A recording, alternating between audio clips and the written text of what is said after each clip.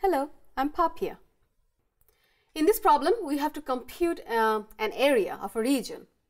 And the region is bounded by the graph of this function cosecant of x plus 1, x-axis, and between x equals 0 and x equals 1. So if you look at the graph, you see that the function is positive and you're finding the region below it above x-axis between 0 and 1. So what is area of that region?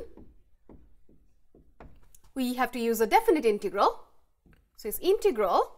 The bounds are, it's given to us in the graph from 0 to 1. So it's between 0 and 1. And you just have to write down the function here of cosecant of x plus 1 dx. So this is the setup to compute the area of the region. So all we have to do is find the antiderivative of this function and then we have to plug in the limits. So notice that this is a cosecant function.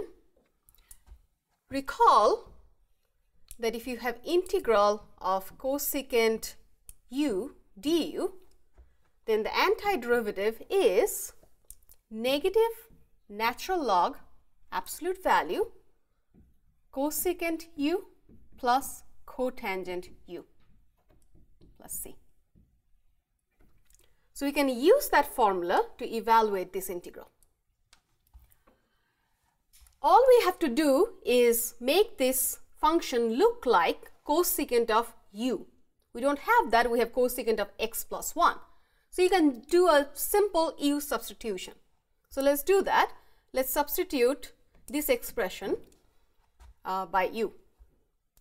So doing u is equal to x plus 1 and therefore du is equal to just dx.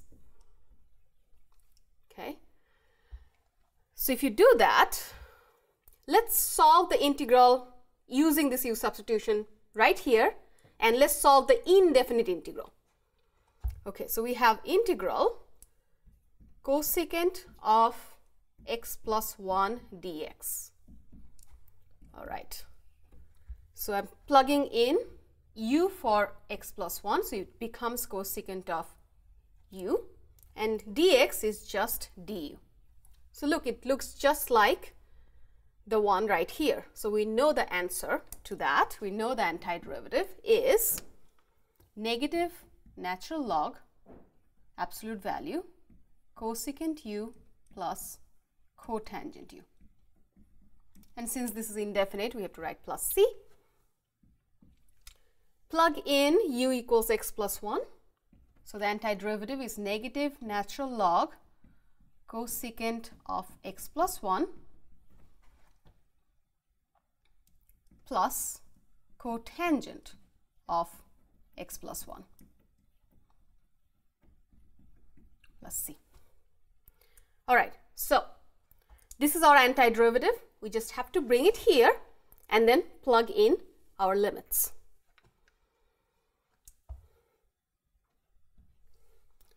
So let's write it down one more time. Antiderivative is negative natural log absolute value cosecant x plus 1 plus cotangent x plus 1. And I'm not going to write plus c because this is definite integral.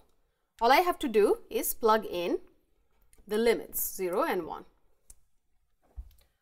Okay, so let's plug in 1 first. When you do that, 1 for x, you get cosecant of 2 plus cotangent of 2. Okay, remember this is fundamental theorem of calculus. You're plugging in 1, then minus, you will plug in 0. But notice that you have a negative sign in the front. So you will have minus of the negative, which means the second term will actually become positive.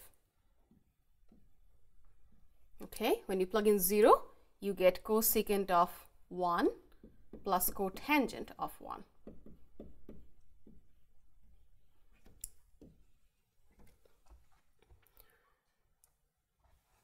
So let's write one more step We have negative natural log cosecant 2 plus cotangent 2 plus natural log absolute value cosecant of 1 plus cotangent of 1.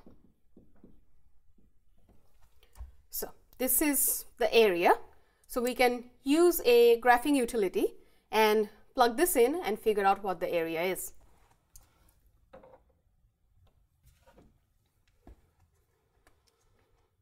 Okay, so let's plug in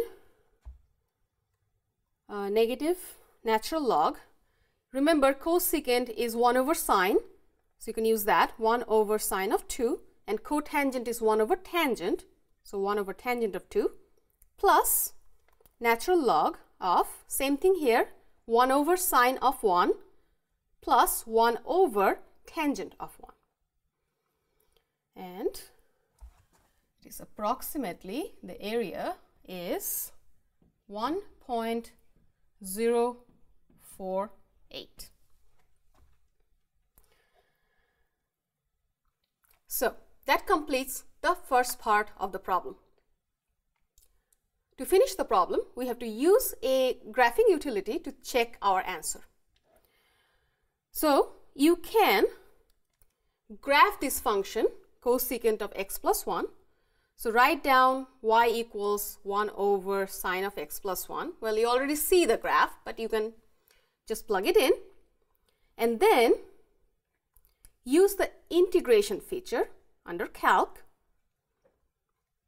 and write down the limits x equals 0 and x equals 1 as the upper limit, and then integrate. And you see that is giving you the area of that region that's already you know is given to you, and the area is exactly the same. It's approximately 1.048. So everything is correct. Thank you.